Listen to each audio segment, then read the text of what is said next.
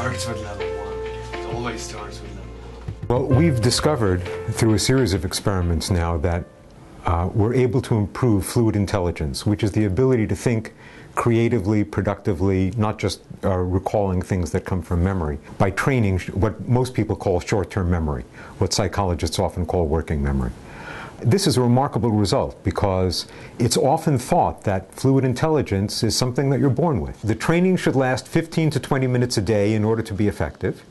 There are websites available where you can find the NBAC task at no cost to you. There are also commercially available products that you can buy that will give you training not only in the NBAC task, but other kinds of cognitive training tasks as well.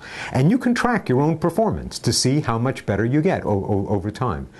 And our discovery is that 4 weeks or so of training will produce a noticeable difference in fluid intelligence. We're able to show this not only in young adults, which is what our first experiment was about, but also in young children. We've also shown that the longer you train short-term memory, the more improvement you get in IQ. We chose the NBAC task for specific reasons. What you have to do is to match an item that currently appears with an item that was n items back in a sequence. The interesting feature of this task is that we can make it as difficult as we want by increasing n. So if I make it a 2-back task, you now have to match the item that I present you with the item that was presented 2 items ago. And I myself can get up to 5-back fairly successfully. And we've had subjects in the laboratory who've done as much as 9 to 10 to 11-back successfully. In fact, we've had young children who've done 9-back when we tested this experiment in young children as well. One of the things that interests us is not only that we have this effect and that we can improve IQ, but we're interested in why it works.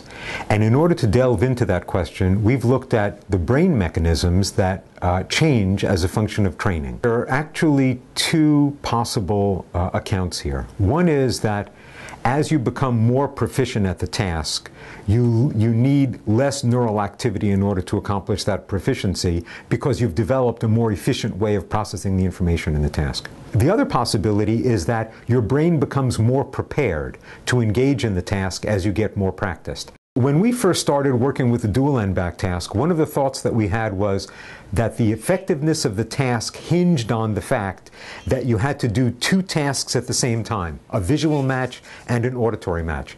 In a later experiment, we actually compared the dual NBAC task against the single NBAC task and discovered that the single NBAC task was just as effective as the dual NBAC task. So this is exciting. It means that we can bring our result to a wider swath of the population than we could before.